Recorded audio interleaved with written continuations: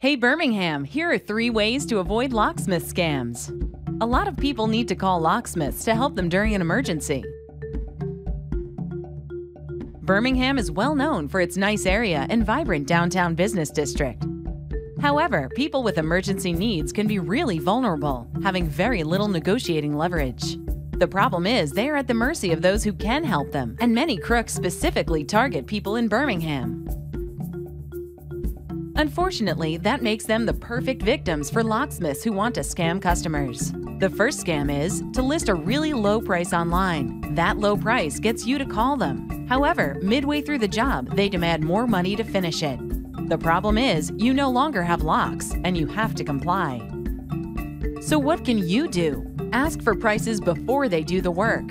You may have to pay an initial service fee, but you can limit your exposure to the price gouging. Get a written estimate prior to them starting. The second scam is when a locksmith charges you $500 or more for a job that usually only costs around $200. It's okay for a business to make money, but it should not make all of its money on one job, especially yours.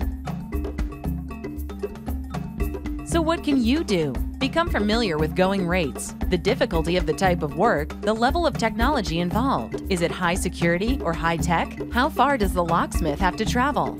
The third scam is to charge you a higher price than they wrote on the receipt. Unfortunately, if you have a problem, you are only protected for the amount on the receipt. Not to mention that if you have a business, you can only deduct the amount in writing, even if you really paid more. So what can you do? After the fact, nothing. Make sure to review the receipt before the locksmith leaves. Ask about any difference between what the locksmith collects and what you see on the receipt.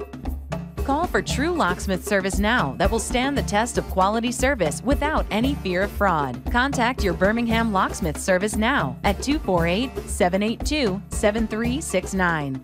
Call now.